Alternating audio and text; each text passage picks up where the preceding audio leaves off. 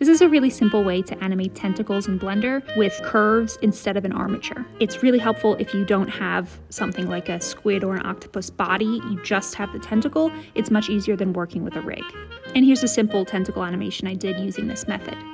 First, add a cube and make it very tall. Select the top face and shrink it so you have a tall cone. Hit Ctrl R and add a ton of loop cuts. Add a curve. Select your tall cone and give it a curve modifier. Assign your curve as the curve object.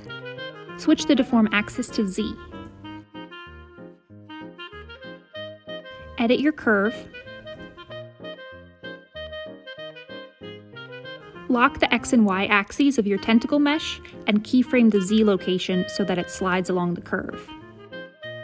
Add shape keys to your curve. And what I find works really well for this is to start out with a curvier shape, so as the tentacle is entering your frame, it's exploring a lot of twists and turns.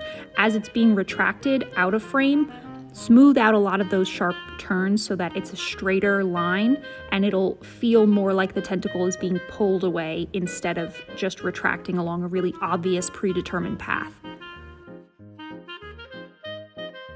I used to use rigging for all of my tentacle animations, but I find that if I'm just working with a tentacle, no octopus or squid body involved, it is much easier to use a curve. These are some studies of different types of tentacle movements. These are all done with curves because I really want the tentacle following a specific path, and I can just make small adjustments using shape keys to keep things looking realistic.